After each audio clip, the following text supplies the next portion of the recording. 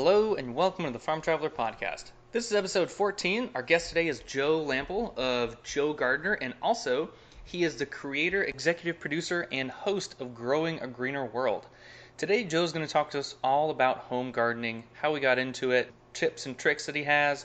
He's got some great knowledge about using mulch, about starting your own compost pile, and all that really cool stuff. And he's also got a really cool idea on getting rid of weeds, which may or may not include a flamethrower.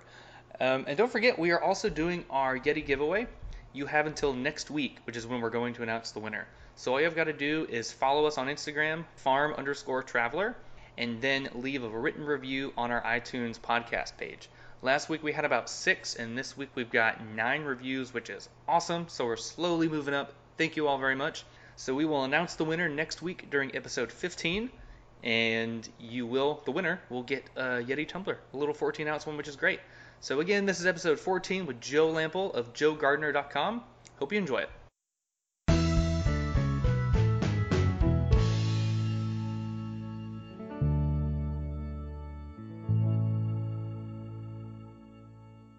Welcome to the Farm Traveler Podcast, Joe Lample. How are you doing? I'm doing fine. Thank you very much, Trevor. Man, I was browsing Instagram one day just trying to find guests, and I stumbled upon your page that had several thousand followers. And I was like, oh man, this is like a big guy. And so I messaged you, and we've been emailing back and forth. So I'm very happy that you're on the podcast. So thank you for being on. Well, it's my pleasure. Thank you for having me. So you are a big time gardener. You've got a show on PBS, right? Growing a Greener World. Yep. You've also got the Joe Gardener Show, which I believe just had its 100th episode. And I was on a few flights a couple weeks back listening to a whole bunch of your episodes, getting some good tips on starting a spring garden. So good. If you can, walk us through kind of how your start in gardening happened and what you've been up to the past couple of years. Okay. How long is this podcast? However long it needs to be. Okay. Well, I'll try to keep this brief and not put people to sleep. But I grew up in Miami, Florida, youngest of 4 boys. And so, when I'm 8 years old or so, and I'd follow my dad around the yard on Saturdays while he did the mowing and the clipping and all of that, because my older brothers were off doing their own thing and they didn't want to hang with their little brother. So I'm following my dad around, just kind of paying attention to what he does. And he was not a gardener, just kind of the weekend warrior guy. And then at the end of the day, this one Saturday, he went into the house and had spent all day cleaning up the yard, making it look great and trimming the bushes.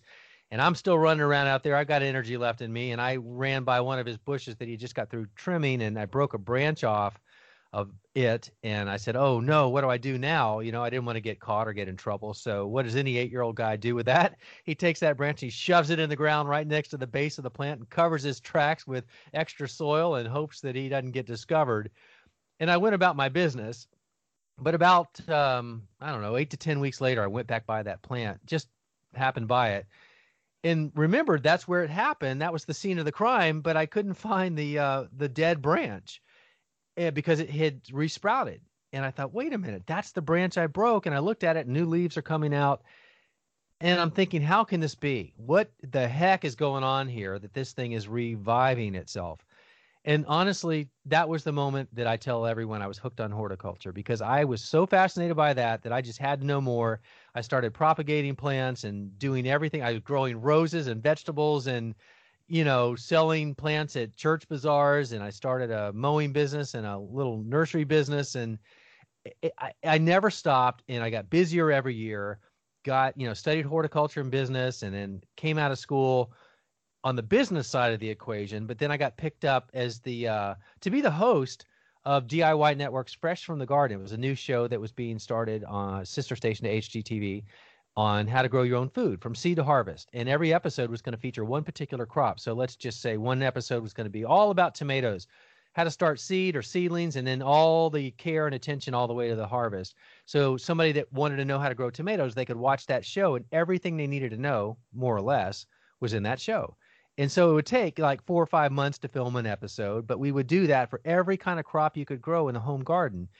And what was supposed to be 1 year and 26 episodes turned into 3 years and 52 episodes, because the show, people really loved the show. It was, it was educational and entertaining, and it was going well. So they extended it as long as they could, and they wanted to keep it going even longer if we could come up with new things to grow without repeating anything we already had done. And after 52 episodes, what the heck can you grow that you can eat that we haven't already covered?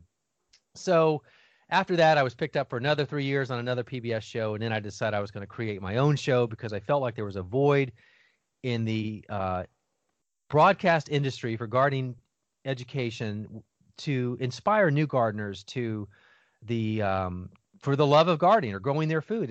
I just felt like the people that were in the TV business really didn't understand horticulture or gardening or how to connect that audience, and I did because that was my true background, and I was a gardener that got in that happened into the TV business rather than these TV people happening into the gardening side to create a gardening show. So I came at it from more of an authentic side, from the true knowledge of horticulture and farming and gardening. So I created this show called Growing a Greener World, and that was literally 10 years ago, or 11 really, because we're in our 10th season this year, and it's all over the country, and it's on public television. And along the way, I people wanted to know more than just the 30 minutes a week that they were getting on Growing a Greener World. So I had a lot of content from a brand I started even before the television show called Joe Gardener.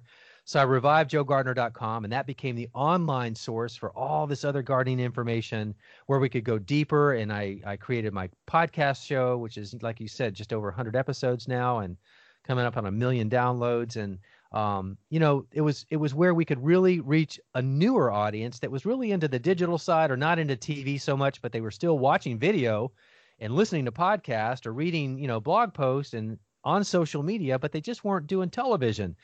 And I too am more of that person than a TV person as far as how I consume information. So I was particularly attracted and passionate more about the digital side. So that's where the second half of my life lives, or the other side of the time that I spend every day, really is how I should say that, is focusing more on the digital side, because the television side, it's year round, but our production season is typically from about right now until into October, and then we're not on the road so much. But all the while, the Joe Gardener side is up and running every day like crazy. So there you go. That's my life in a nutshell, and hopefully that didn't put people to sleep. No, that's great. That's such a cool story. Yeah, that's crazy that whenever you cut that branch off and you planted it, I mean, like, you were doing an experiment and you just didn't know about it. That's so cool. Well, and I love Yeah. experiments. That's that was the first of many, many experiments after that. Oh, I can imagine. That's so cool. Yeah, growing up, my dad had a nice yard, nice plants, the whole shebang. But I always wanted to mow the grass. But I would Yeah. always ask him. He would say, "Son, this is my thing. When you have your own lawn, you can mow it." And so I finally have my own lawn, and I can mow it, and it's great. It's like a dream Good. come true. Yep. I know our podcast kind of focus on the ag industry, but they don't think about horticulture. But it's such a huge aspect of the ag industry because everybody has plants in their yard. Everybody has a lawn, and it's so important. It's a billion-dollar industry in the ag industry. Yeah. And it's so cool that you found like a niche with people that are wanting to start gardens, trying to get into or trying to find horticulture or gardening-based podcasts. So that's really cool. What would be like your top tips for somebody starting their first garden in their backyard? Ooh, okay. Well, the first thing is I tell them, don't be paralyzed by analysis. So no, in other words, don't not do anything just because you're trying to overthink it. You just need to put that first plant in the ground. No matter what, you got to start somewhere. And if you just wait until you think you're going to get it perfect, you're never going to get started. So I always encourage people to, just close your eyes and jump off the cliff and do it. Because what's the worst case scenario that can happen? Your plant doesn't make it? Okay, fine. Now you're going to learn why it didn't make it because you're going to try to figure that out. So the first thing is just do it, to borrow Nike's tagline.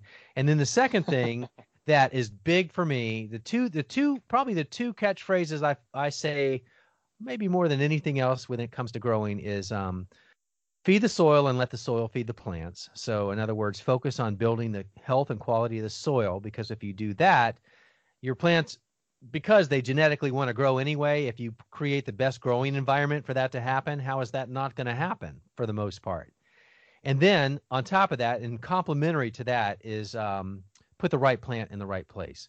And I'll tell you, Trevor, when I was hosting Garden Smart, that was the other show I did after Fresh from the Garden for 3 years on PBS, we would travel all over the country and we would interview the top horticulturalists in public gardens and big private gardens, and the places to go to see great horticulture in action. And so my job as the host was to interview that person. And I made a point with every visit I did, which was over 100 episodes, to ask them the very first question I would ask them once I had their attention was I said, what's the one thing you do to keep your garden and your plants looking good all the time? What's the one thing? Not two. I just want one thing. And almost every time verbatim, I would get the same answer from these people. And that was put the right plant in the right place. And then, you only have to hear that once and understand why that's true to know that it is. And then when you hear it another 99 plus times from the top people in the country that are taking care of these things, you got to know it's true because you're hearing it from people all over the country, from north to south to east to west and crisscross everywhere in between. So that that's a universal truth, just as it is to feed the soil and let the soil feed the plants. So those are three things right there. And then I would add to that, once you get your plants growing, add mulch, because that is a secret ingredient that does so many things to improve the quality of your soil and provide a better growing environment for your plant while cutting down on weed pressure and disease pressure. And your plants are healthier, so therefore you're going to have fewer pests and, on and on. And then don't feel the need to throw a chemical at everything. Mother Nature has a great system in place if you give it time and you kind of set these plants up for success doing the things I just mentioned. Your plants are naturally going to be healthier and more resilient. And then you just have to come along and be proactive and just keep an eye on subtle changes. And so by doing that, by getting out in your garden and visiting it more often, you can notice those subtle changes before they become big changes. And then you can address them with more benign solutions and problems. You can fix them easier. So that would be another thing. And then enjoy it. Don't put too much pressure on yourself and don't worry about making mistakes, because I believe if you're really going to be a better, smarter, more confident gardener, you've got to screw up a few times and don't look at them as failures or mistakes. Look at them as learning opportunities, and then put your detective hat on and do your homework and find trusted advisors and sources that can help guide you through the process to figure out what possibly went wrong, and then narrow it down and use your process of elimination to try to conclude what that was. And then I would say also on that subject of trying to do your homework and figuring out where to go to get the right information, there is so much information out there and it's unlimited on who can post what where now, and everybody's a supposed expert.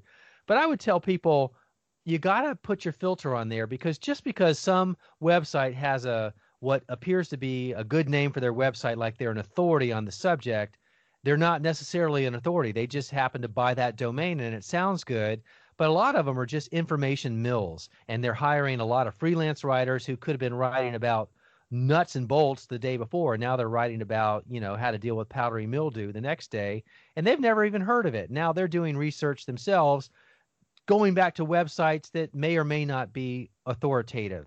And so how accurate is that information? Maybe not, maybe it is. I mean, I'm not dissing everybody, but I am saying you got to put your filter on there, because you don't always know, unless it's like an academic institution, or maybe it's a trusted source like a botanical garden, like Missouri Botanical Garden or Mount Cuba Center or New York Botanical Garden, where you know that the people writing the articles are the people that are professionally trained horticulturalists, and they've been doing this for a long time. So you got to take that information with a grain of salt and consider the source. And I don't know how many that is. That's probably 7 or so, but maybe you can leave it there, and that ought to get people started. Oh yeah, no, that's pretty good. Those are all good tips. I'd have to say I'm definitely right now in the screw up phase. I've got a little raised bed that I made, and we had a little bit of success this year. We grew some tomatoes, some potatoes, and stuff like that. And so after just reading up on your website and your podcast, I'm gonna try to make a compost pile so I can add some good organic matter, add some mulch, which I've never heard of the mulch idea, but it's such a clever idea. I mean, it regulates the soil temperature and it helps retain moisture, right? Mulch does so many things. Those are two things. So imagine you've got, wherever you are, in your summer crops, you've got the sun beating down on that soil. Well, if you don't have something buffering the impact of those rays, baking out the moisture at that surface level, it doesn't take long for the soil surface to crust over, and then it becomes impermeable. So even in a rain event, now the water's running off, and with it, it's taking precious topsoil, but the water is typically not penetrating down where it needs to go. So you've got runoff issues, you've got soil degradation, you don't have any soil infiltration, water infiltration, so you're not getting the water where it needs to go. And so that's just the watering part. And then you've got diseases that live in the soil that without mulch can splash up onto the foliage in a rain event. So now you've got diseases being transmitted up to the foliage through the raindrops, but mulch can kind of buffer that and act as an insulating blanket there. Many weed seeds need sunlight to germinate. So when you have that mulch layer on top, you're minimizing or reducing the amount of weed pressure because they're not getting the light they need. The mulch is keeping the soil temperatures cooler in the summer and warmer in the wintertime. It looks good.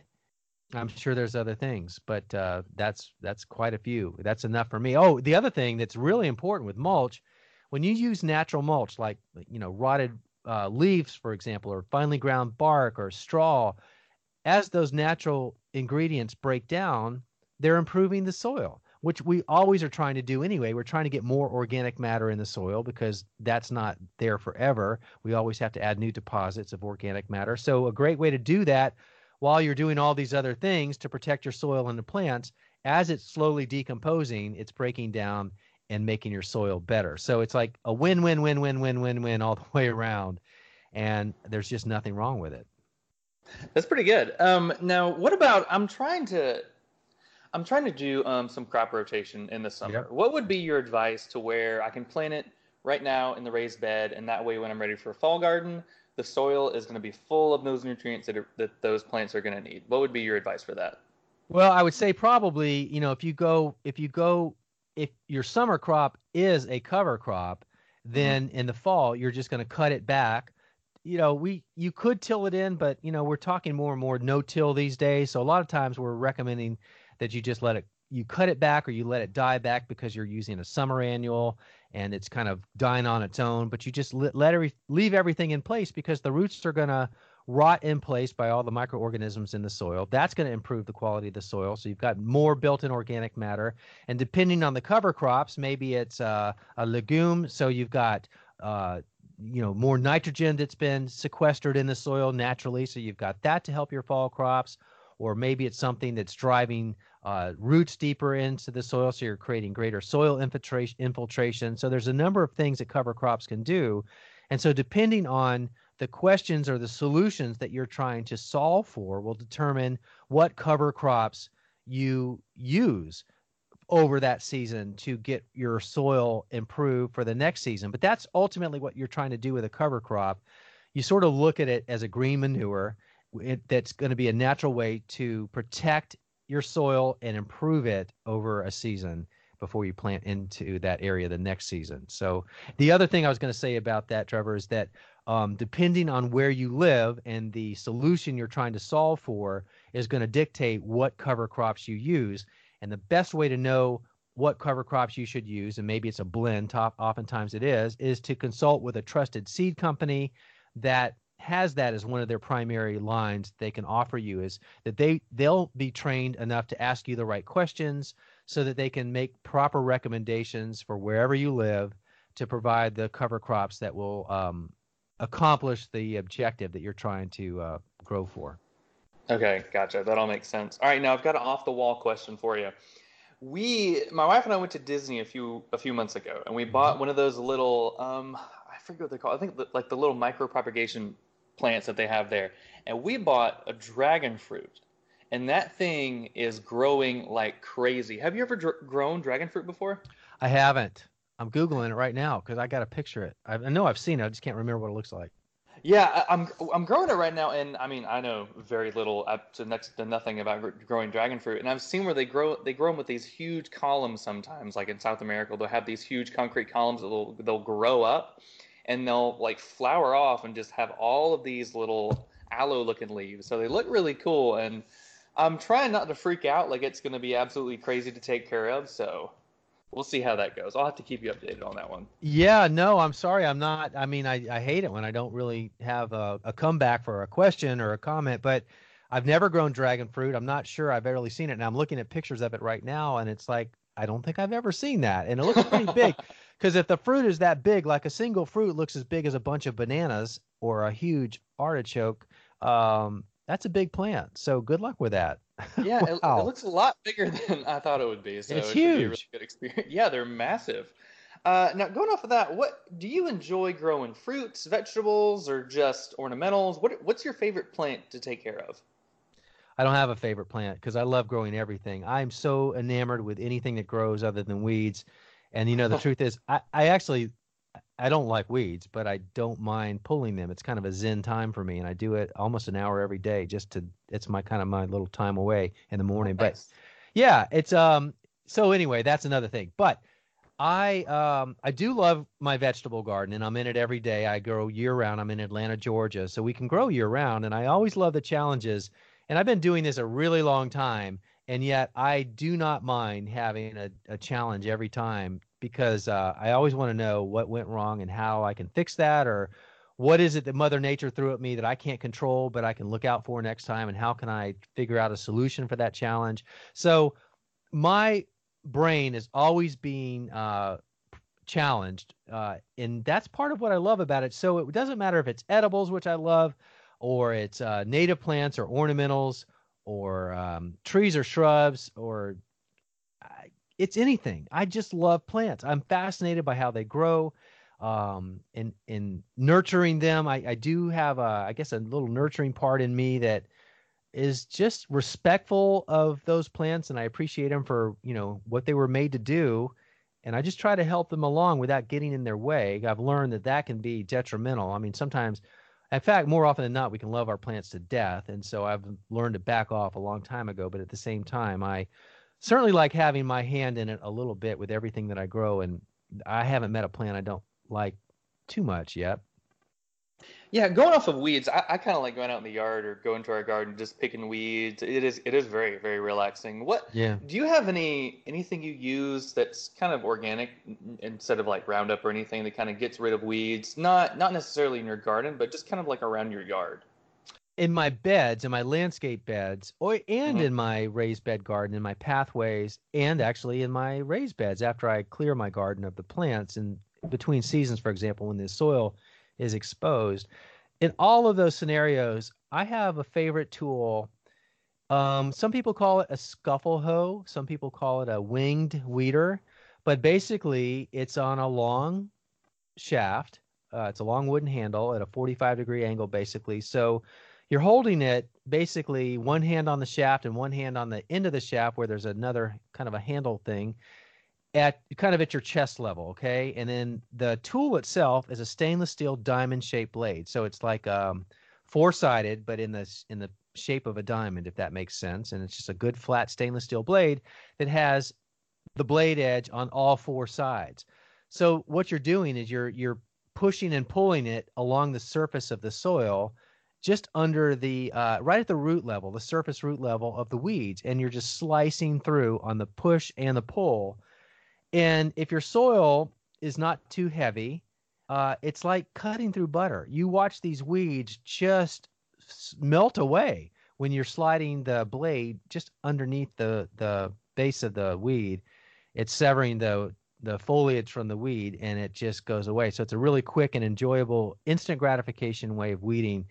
And so that's my tool of choice. And I have used maybe everything there is out there at least once, as far as, from the flame weeders to the uh, extractors to you name it. But this is the thing that I love so much. I actually have about four of them, and I'm very happy with those. But even those, as much as I love those, um, it's hard to beat hand weeding. It's not a fast process, but it's a sure thing. Gotcha. The flame weeder sounds pretty cool. I'm imagining like a little flamethrower.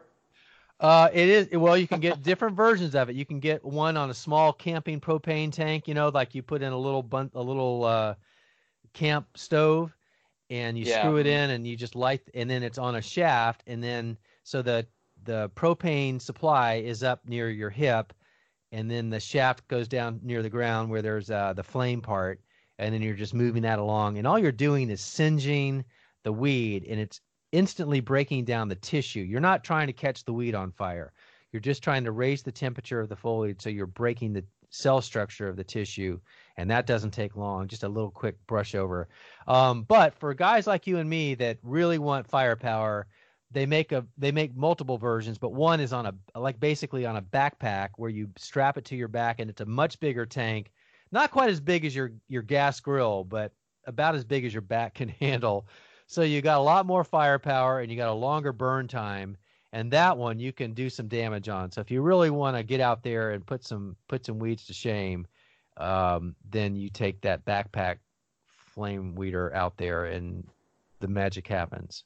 Now, I will say, like on tap-rooted weeds, for example, even the flame weeder isn't going to necessarily guarantee that you're going to kill that weed the first time through, because a lot of that energy is down in the taproot. So even though you may burn off the foliage at the top, there's new growth. It's as long as that root is still viable, there's a good chance it's going to resprout from the base, and oftentimes it does. So just beware of that. I have a flame weeder, and I lent it out, but I don't have it back yet, and that was a few years ago, and I haven't missed it, and I haven't asked for it back. So, they're fun to use and they are pretty effective, but it's just another option. It's another tool in your arsenal. That seems pretty cool. I'm imagining like those really big flamethrowers from like Vietnam or something like that, where you have this huge 10 or 15-foot flame coming out the end. Well, I was just going to say, I'm sure that's an option, but I don't think you're going to find that anywhere where we can order those easily. Yeah, I'm sure if you bring that out in your front yard, the police are going to show up real quick. Now, how important are climate zones going to be? I think I'm over here in Panama City, and so we're zone 9A, I believe. So how important are zones for a home garden?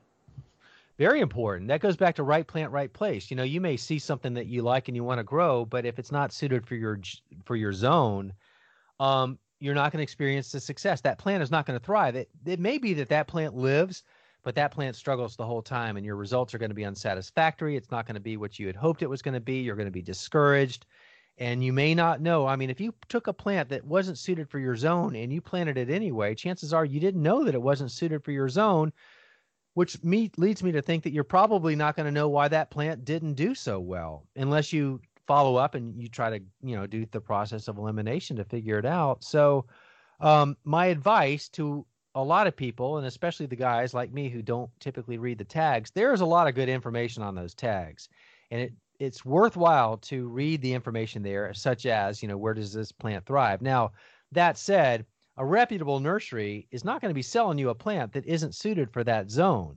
So let's just assume, usually, that the plants you buy in your local independent garden center are going to have plants that are suited for your area. That's a pretty safe bet. But if you're trying to order something online, for example, it may not be suited, and hopefully there's something on that online order that's going to ask you where you live and make recommendations. But it's really important to set yourself up and your plants for success, because the other thing, I know this is stating the obvious, but once you put a plant in the ground, it cannot move itself.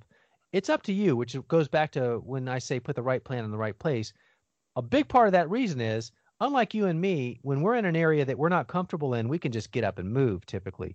Plants, once they're in the ground, and they're there until you move them or it dies. So knowing your zone and picking plants that are suitable for that area is gets you started off on the right foot for sure. Gotcha. Yeah, I always overlook them, but every time I go back and see them, those tags are full of information, like what zone they should be in, how often to water them, what kind of sun they need. So yeah, a lot of really good information on there. Yeah. Now, what if somebody wants to get started with a compost pile? What would be your thought process on that? I'm trying to convert like a Rubbermaid container into a little compost pile. So what would be your advice on that? Okay, so a little Rubbermaid container would be good to store some ingredients until you can get it outside. But to that point, before I go on, for compost to really cook down and become compost before you lose interest or attention or patience, you need to get it up to a certain size. And generally that's about 4 feet by 4 feet by 4 feet. So you want a nice, what I call critical mass pile, because that's where you get a lot of microbial activity inside that can do what it does without being influenced by external forces, like whether too cold or too hot or too wet or whatever. So what I would tell people there, because my experience with people that don't compost, that want to compost, is the reason they don't do it, they get overwhelmed. They start to look into the process. They go online. They start reading too much. Some people provide too much information that makes it overwhelming, and it is intimidating when you start reading about carbon and nitrogen ratios and greens to browns, and you need 33% this and 70% this, and it just gets so confusing. But what I would tell anybody that's listening is don't really pay attention to that. All you need to do is create a pile, and it can be literally just a pile. It doesn't need to be in full sun. You can put it in shade. Just find a place that's convenient for you that you're going to actually get to deposit scraps from your kitchen after dinner. And I mean by scraps, vegetable and fruit scraps, not meat, not dairy, and not grease. So don't put meat-based products in your compost, but food, plant-based products, or cardboard, or shredded paper, emails, things like that. Those are carbon and nitrogen sources from inside the house that are important for building that pile. And from outside, it's your lawn debris, it's your grass clippings, it's shredded leaves, all of those things that might otherwise be thrown away, or you might, blow off into under the bushes or something. Get those all in a pile, and you're going to have a mix of carbon-based products and nitrogen-based products. Those are the two ingredient options that you've got. They're either going to be carbon or nitrogen. And this is where people get bogged down in the ratios. But I'm just saying, just put in what you've got and don't worry about what's what. And then you spray it with water once a week or so, and you mix it up once a week. So you get a turning fork or a broad fork or a pitchfork or a shovel, whatever it takes for you to mix it up. Because the reason you do that is you need to constantly introduce air or oxygen into the center of the pile. And you need moisture for the microbes to survive and function and to help biodegrade the organic material. But there's just 4 components. You got the greens, which are the nitrogen, the browns, which are the carbons, water, and oxygen. And if you have those 4 things, and eventually you can build that up to 3 or 4 feet by 3 or 4 feet, and you turn it and water it, you're going to have in 8 to 12 weeks, you're going to go from raw material that came from your kitchen or your yard to unrecognizable, beautiful finished compost that you can use in your garden. And the beauty of that is it's the single best soil amendment you can put into your soil, into your garden, and it's free, and you keep it out of the landfill. So it's an incredible way to improve your soil and the health of your plants, and doing a good environmental thing in the process. I've seen a bunch of plans that it seems like if you want to make your own compost pile, that old discarded pallets make for a really good little, like you can make a box out of them, and that way you can start a little compost pile pretty simply. Is that right? That is so right. I can attest to that because that's my method of choice for my composting system. And because you can typically find pallets for free, it's a great option. And you can just piece together, like my 3-bin composting system consists of 7 pallets. Three to create the chambers, 1 on each end and 1 in the middle, or 2 in the middle, and then the backs. And so you got seven pallets. But the thing about the pallets that you need to be careful about, the way that they're treated. In other words, when they're used in shipping, shippers will, or pallet makers or shippers, whichever, could potentially spray them with a insecticide, which can be very lethal, and you have to be careful about that. Methyl bromide is typically the chemical you're using, and that's stamped with an MB. It's supposed to be stamped with an MB to alert you to that, because you don't want to use that in your compost pile. The other one is heat treated, and it's stamped as HT to indicate that it's not chemically treated. It's just heat treated to kill the diseases and pests on it. And the other one is just raw hardwood or raw wood, and it wasn't heat treated or it wasn't chemically treated, because it was just raw wood formed into a pallet. Now, let me just tell everybody, you can no longer rely on the stamps on the pallets for HT or MB for methyl bromide, because there are counterfeiters out there that are making pallets and stamping them. They're just having a stamp made for like HT, because what you're looking for is an HT stamp for heat treated, because that's the friendly kind. But that's not to stop a counterfeiter who has a methyl bromide or a chemically treated pallet from stamping it with an HT stamp, and now you think you've got a pallet that is safe to use, and really it was chemically treated. So I don't know the solution for that. I think you got to find a reputable pallet provider if you want to take it to that level, or find a pallet maker that's just got raw hardwood pallets. That's what I typically try to find. That way you know for sure it's clean, and use that. So, that adds a curveball to the process, but it's kind of important because the last thing you want to do is have a insecticide laden pallet in your compost. The whole reason you're composting is to have this good organic soil amendment that you don't want in contact with a lethal pesticide. Yeah, exactly. I had no idea that was such a big issue going on. So the next time I go look for a pallet, I'll make sure it's got one of those on there, or that it doesn't. Yeah. Um, that's crazy. Well, Joe, this has been a really cool conversation talking about all things horticulture and gardening. If people want to follow you or get in touch with you, I know you've got many avenues on how they get in touch with you. What would be a good place for them to find? Well, I would start with @JoeGardener. So that would be my Instagram handle, my Twitter handle, and joegardener.com is the website. And actually, maybe that's where you start, because there are links to the social media channels, and there you can access the podcast, the Joe Gardener Show podcast, which is over 100 episodes now, and we've interviewed a lot of farmers, for example. The other thing that you were talking about with our show, yeah, we're a gardening show for sure, but I'll tell you, we're almost as much a small farming show as we are, featuring gardens. There are times where I feel like we're doing more features of small farms and farmers than we are gardeners, which is fine with me. But to me, they're very much related, So that's why there's a lot of coverage on Growing a Greener World, our television show and our podcast, to agriculture, So joegardener.com, and then the handle @JoeGardener, and then just the one other thing is the television show, which is Growing a Greener World. So the website would be growingagreenerworld.com.